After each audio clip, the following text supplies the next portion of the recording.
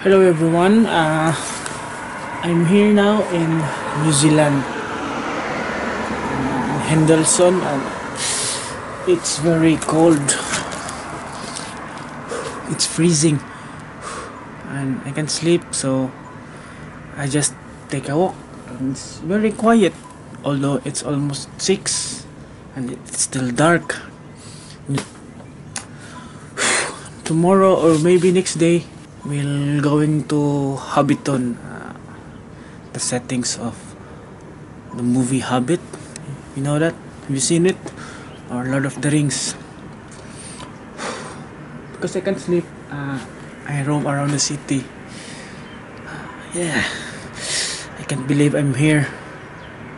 Thank you, Lord.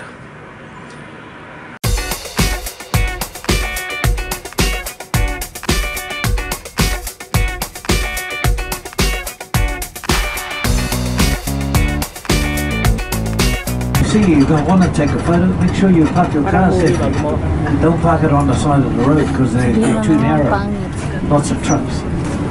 Now we're going up this road. The name of this road here is Buckland Road, and it's part of Peter Jackson's movie. It's actually an area in the Shire. It's called Buckland. And people have asked me if did Peter Jackson have this road changed to Buckland? Name of the road change because it's in his movie. It's always been here. It's over 100 years old. It's 100 years old, this road, known as Buckland Road. Of course, those farmers there are not 100 years old. Hey, very busy our road now, especially over there. Peter Jackson's Lord of the Rings movies. It took him 9 months to build that movie set. And he was filming here for 3 months for the Lord of the Rings. 10 years later he came back to do the Hobbiton. And it took him 2 years to build that set. And that's it. Everyone, I'm going to be your driver down to the set today, and my name, believe it or not, is Pip. Just like the little Hobbit woman. I know, same height and everything, they tell me. In fact, if I'm perfectly honest, I am probably the closest thing that you're going to see to a hobbit today. What about a second breakfast? Nah, I have more than 2.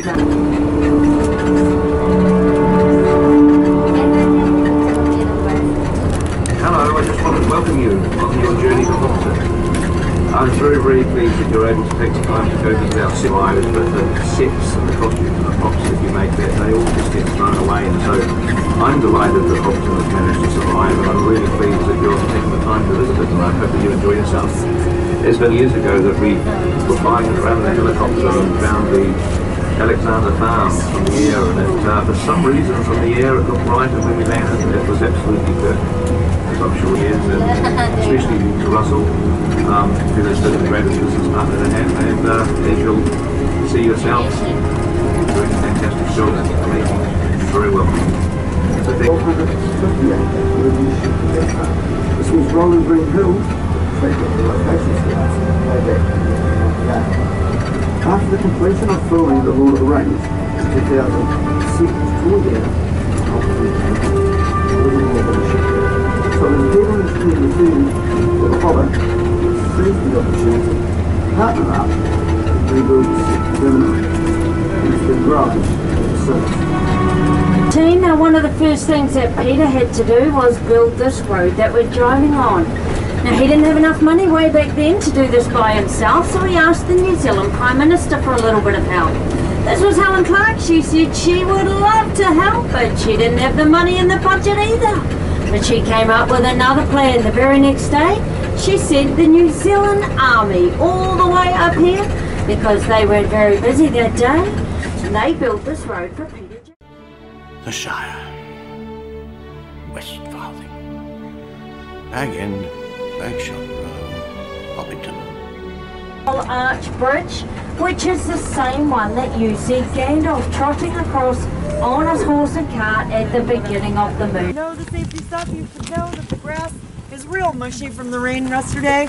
So if we could stay on the path and off of it, it'll be the best for your shoes and no one will get tackled by a gardener. So, who here's seen the movies? There's a few people, okay. Has anybody read the books? Bang in. not see the door. Yeah, take heaps of pictures, my camera shit. So. Weird women. What? This is a tribute.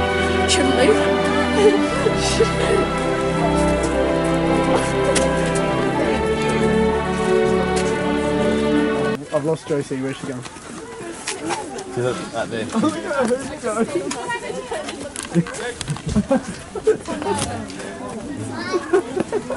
you say adorable?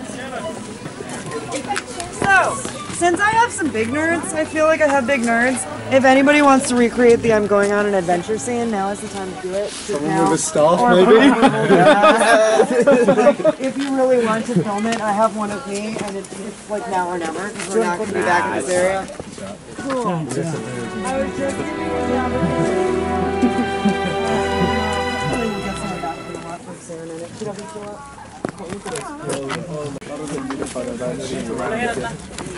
Really cool part of the set, that is Gandalf's cutting, kind of the beginning of both series. Who remembers the beginning of the Fellowship? Right out the cutting, where we walked in. That was a long few days for Martin Freeman. Okay, so it takes about 2 hours to get those feet on. They're big, they're floppy, you can feel the rocks under your feet. They fill with sweat immediately. Gross. They set him up there and made him run down. He's in a pajama? Yeah. They painted apple and pear and quince trees. Great. They're the right size, they're the right shape. The problem is people like me exist who obsessively read the books and will go on. Like I was really ready to do that. So they had to have people come out to remove all the leaves and the fruit. And then they hand attached plums and plum leaves. 12 acres just goes way off into the distance. Worked really well. They spent 4 months building these 5 hobbit holes, and they spent about end of the last Hobbit movie, Bilbo comes home, the camera moves, and then they disappear forever.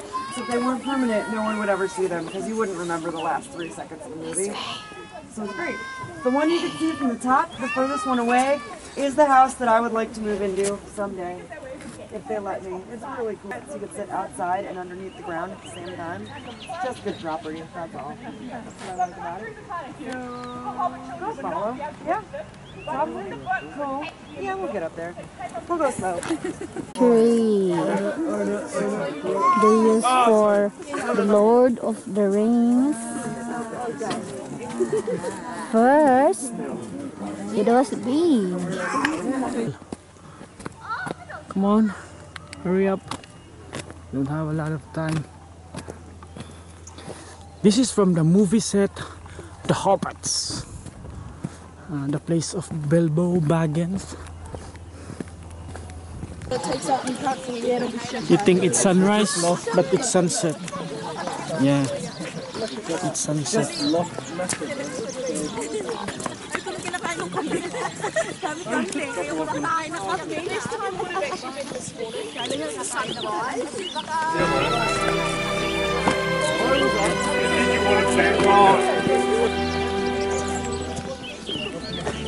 Tom has absorbed all information. By the way, guys.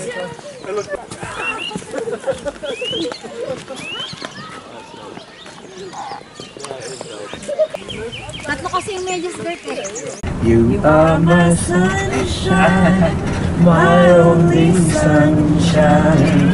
You make me happy when skies are gray. You never know, dear, how much I love you. Please don't take my sunshine away. Thank you very much. You're welcome. And here's one right here. Unfortunately, I can't hop out of the bus and open the gates. Now it pains me. But we're going to move on. 5:05. All right, so those of you heading back to Matamata, the bus is going to park and it will depart at 5:05. So if you could be back on the bus then you'll get back to where you need to be. So if you need to step off to go to the washroom, that's totally fine. Otherwise, you can hang out here. So I hope you guys have a great rest of your trip in New Zealand. However long or short it is, it's an awesome country. I know you're gonna love it.